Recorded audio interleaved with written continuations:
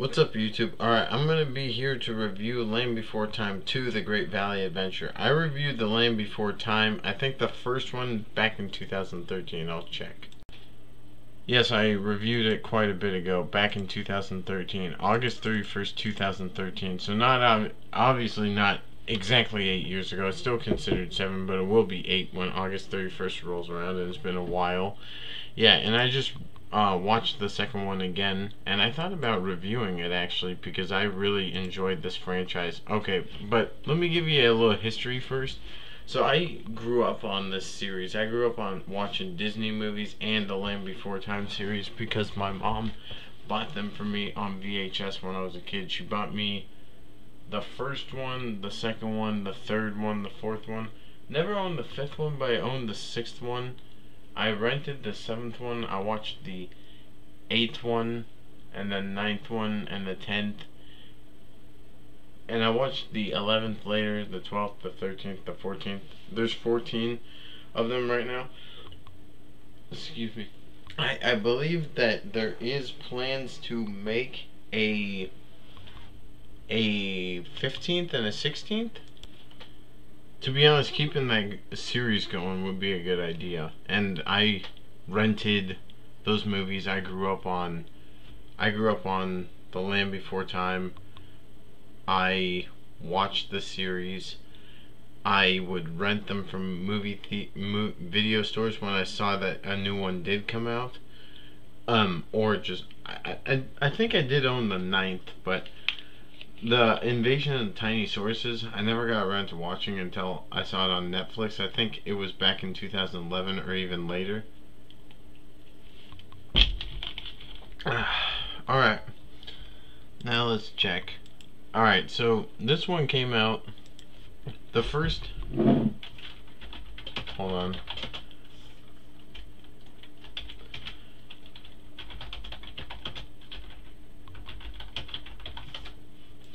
Alright, so the first Land Before Time, I'm actually a pretty good typer sometimes. The first Land Before Time came out in 1988. And it had all the cast, you know. It came out in 1988.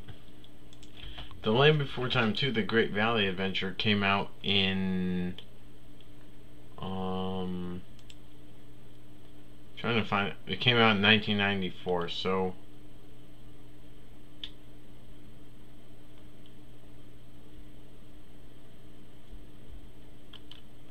hold on.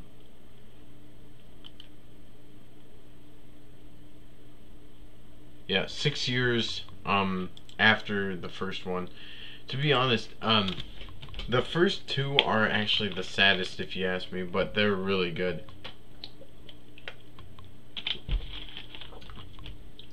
It's a good series to grow up with. My family would watch it with me, and that was a lot of fun. Alright, now I'm gonna talk about this one. My brother was asking if I was watching that, and I said yeah. I found it on my TV, being able to watch on this one website where you watch ads for it. So let's go see. So we started off with Littlefoot, Sarah, Ducky, Petrie, and Spike all having fun, and then they were singing a song called Peaceful Valley, which was probably one of my favorite songs of the whole series. It's like, I don't want to play a song because I don't want to get copyright notices for it, but it's like one of the most beautiful songs I've ever heard, and I used to love it as a kid and still do. And usually my sister criticized me for watching The Land Before Time, but to be honest, you're never too old for cartoons, and this brings back a lot of memories.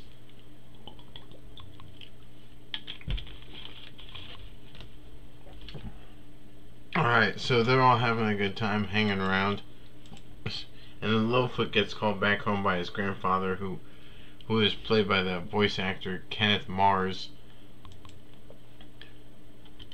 I think. Yes, Kenneth Mars, who was the voice of hold on.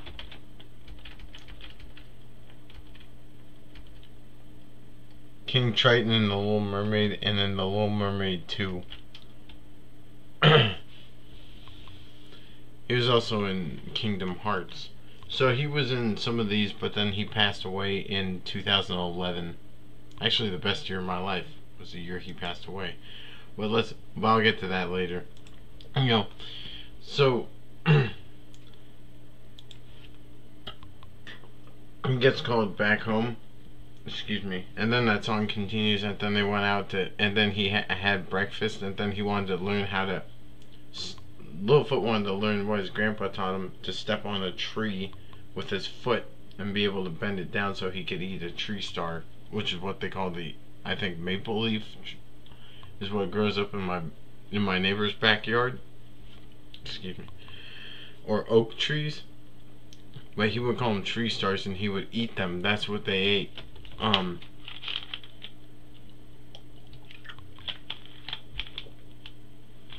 And then they want to go play a game called Sharptooth Attacks. If you don't know what Sharptooth is, in the real world, they're called Tyrannosaurus Rexes, and I don't know all the names of all those dinosaurs. I'll have to look them up later, but I know Littlefoot's a Brontosaurus, which they call a long neck, and then there's Sarah the three horn. They call Ducky the swimmer, Spike the spike tail, and Petrie the flyer, which is a pterodactyl, but I'll get to that later.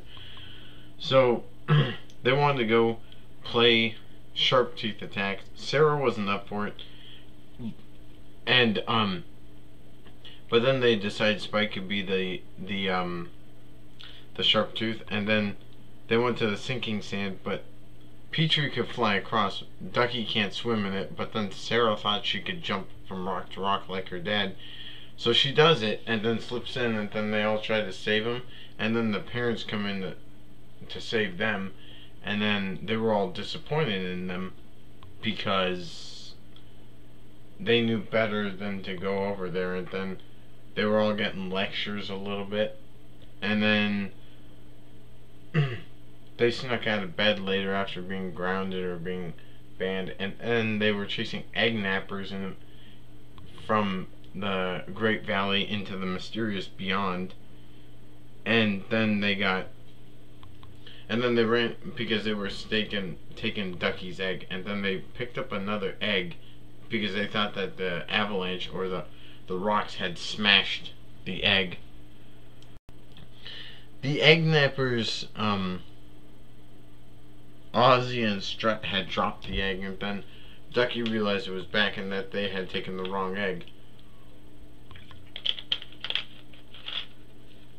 Littlefoot tried to go back to sleep, and then they woke him up and said, "Wake up, sleepyhead," and told him that the Great Circle was shining, which is the sun in our land. And then he went, "Oh," and then they were thinking about the egg, and then it started to hatch. And then they saw it was a Sharptooth, so Littlefoot started to take care of him, and it would be like he would be the dad, and then it was like the other ones were the aunts, like aunts and uncles. Petrie would be the uncle, Spike would be the uncle, the aunts would be Ducky and Sarah. So they all started singing, and then he accidentally bit Sarah's tail. Not intentionally, he's a Tyrannosaurus Rex. And then they told Chomper sharp teeth weren't allowed in the valley, and then he got hurt by that, and then ran off because he was really sad and heartbroken by that, and then they tried to save him from going near the volcano, but they called it the Smoking Mountain, and then called the center the Gurgling Pit or something. And then he came back down, I think, and then it started to, then there were volcanoes going at, the volcano was going off. Littlefoot knocked over a tree to get them across the tree, and then Sharpteeth, aka Tyrannosaurus Rex, go into the Great Valley, and then they chase the kids, and then the long necks, aka a Brontosaurus, Tyrannosaurus fend off the Tyrannosaurus Rex alongside a three-horn, aka a Triceratops, and pterodactyls come to the rescue, and then they start running off, and then they were cheering and whooping that the Tyrannosaurus Rex, aka Sharp Teeth, were fended off. And then Chomper actually ran back into the woods, and then Littlefoot went looking for him and fell into a log. And the Sharp Teeth Tyrannosaurus Rex growled at Littlefoot with their mouth and everything, and then Chomper growled back with his mouth open, and then they realized they were going down to him and started licking him, but Littlefoot don't at first. But then he realized that they were his mom and dad. So then they found out how the Sharp Teeth got in was because the rocks weren't there anymore. And then they were gonna fill it back up, and then Chomper, and then he was gonna tell Chomper to that he had to leave, and then Chomper didn't want to leave because he wanted to stay with Littlefoot, but he said, "I can't take care of you anymore, Chomper. I'm just a kid," and he started crying. To be honest, the sound Chomper makes is really, really sad when he doesn't want to leave. It just sounded like I don't want to go, because he wanted to stay with Littlefoot because Littlefoot was his friend. That part always gets me into tears. I think the first two, if you get my meaning, are really sad because in the first one, Littlefoot's mom died. That part always makes me cry, I'm not gonna lie. And then the second one, Chomper doesn't want to leave because he's formed a special bond with Littlefoot, but Littlefoot couldn't take care of him because he was just a little kid. So he didn't know what it was like to raise a kid. Okay, to be honest, there is something I wanted to say. This part's always emotional. I'm not sure if I would cry during watching this, but it's much harder to cry. It's hard not to cry when you watch the first one. And I found a website where I could watch them for free on my TV. It was Taburi or something. I don't know how to pronounce it, but they let you watch the episodes they let you watch movies for free with ads. And there's no fee in it, but you can't save your progress unless you actually have the website. And then they let you watch them for free while watching ads. This is the sound Chomper made when he didn't want to go with his mom and dad. Here it comes. Right here he was gonna get him to go, but this is always a sad scene. This part. That's Chomper, just basically saying he doesn't want to go with his mom and dad and leave Littlefoot. I can't take care of you anymore, Chomper. I'm just a kid. I know. I'll miss you too. But maybe we'll meet again someday. Go on now. Hurry. Goodbye, Chomper. Bye, Chomper. Bye, Chomper. Then they all say goodbye. I only have a problem with one of the characters, and that's Sarah. Even though I like her, I think that she's a little too judgmental. And she called Littlefoot's mom stupid. And that part really, in the first movie, that part infuriated me. Because if it hadn't been for Littlefoot's mom, Sarah would have died. And that part always pissed me off. I don't know. It's just, I think Sarah's a little too judgmental and kind of bully-ish and kind of full of herself. Who thinks that she can do everything grown-ups can. I think she's a little full of herself, if you ask me. She's a good character, but she is a little bit full of herself. If I have to be honest, I give this movie a solid rating. It's not my favorite, but it is one of my favorites. My favorite is the fourth one, the Journey Through the Mists, which I plan on reviewing in the future. And then The Time of the Great Giving is probably my second favorite because they don't make me cry emotionally. But this one and the first one are still very good, and I haven't I've only reviewed the first one. But I'm going to tell you about the cast also, because I know some of it. I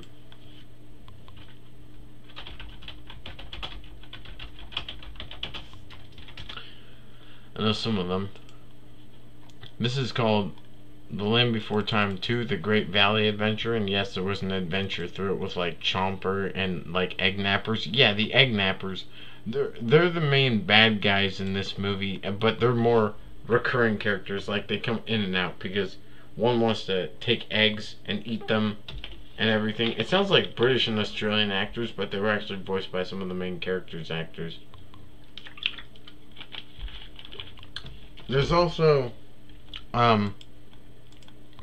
Scott McAfee, who voiced Littlefoot in this one, who is actually my favorite voice actor who played Littlefoot, but he retired in 2005.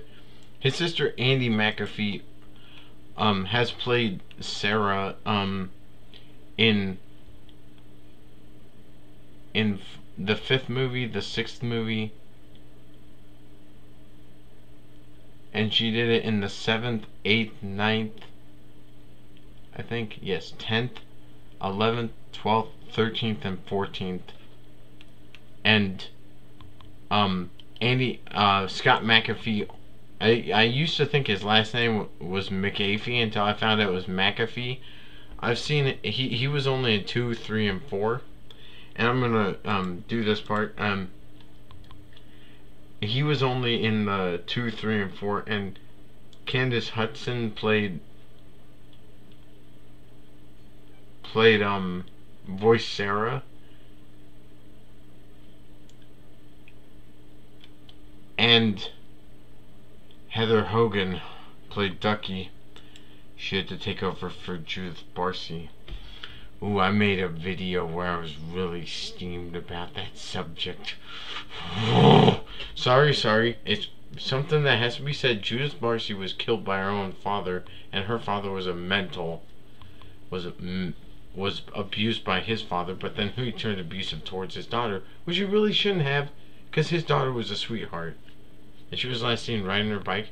Her dad shot her and shot his wife, and then spent 2 days walking around the house, and then burned his house, or set himself on fire, or did something.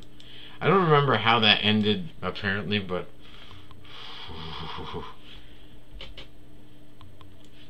I wish they could have just called the police and got him locked up and stayed away from him, and then he probably would have gone to jail.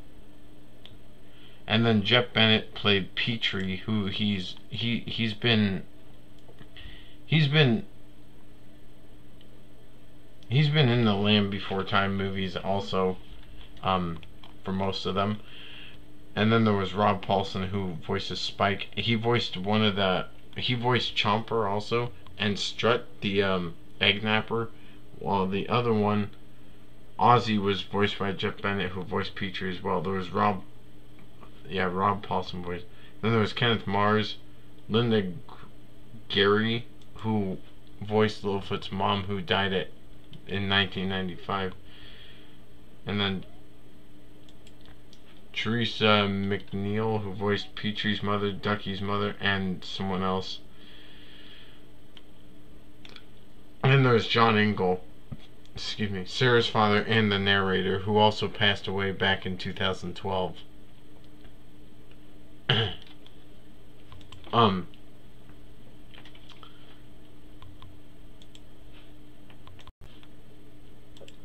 Alright, I'm gonna try to figure this part out. Yeah, so they all have different names than what they're originally named.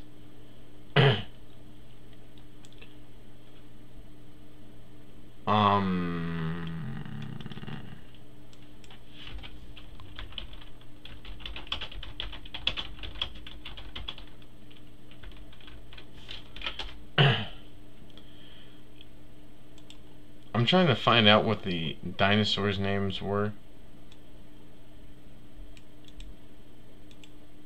I can't pronounce this word. I'm gonna be honest. This is the one, Ducky the swimmer. Because I'm trying to find out their original names, so I can maybe pronounce them in the future. This one I don't know how to pronounce. Parasaurolophus. Parasaurolophus. Parasaurolophus. I'll just have to type that in because I can't pronounce that. That's really hard. That's not an easy word to pronounce, I'm going to be honest. Sorry, I make my reviews pretty long, longer than most other people do, but I've seen 40-minute reviews. But yeah, one time I made a movie that was an hour long review.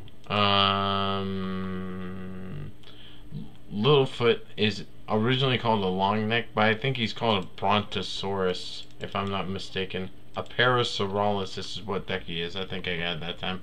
Sarah is referred to as a three-horn, which is a triceratops. Ducky is a parasaurolophus. Petrie is a pterodactyl, and Spike is a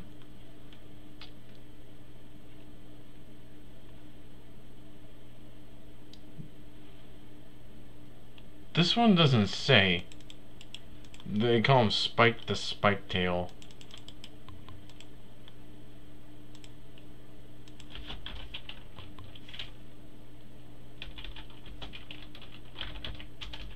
Trying to find out the dinosaur type.